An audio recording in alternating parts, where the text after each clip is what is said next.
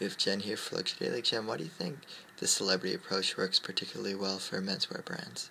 I think for menswear brands compared to female brands, the consumer doesn't have like the same degree of well-known models to really look up to and inspire their own style on. So a male celebrity who's an actor or an artist or someone along those lines is more fit, because a lot of male models are relatively lesser known. So I think to use someone like Michael Douglas gives Canali a better platform and allows it to engage with different consumers, whether they're, fans of his work or just, know who he is.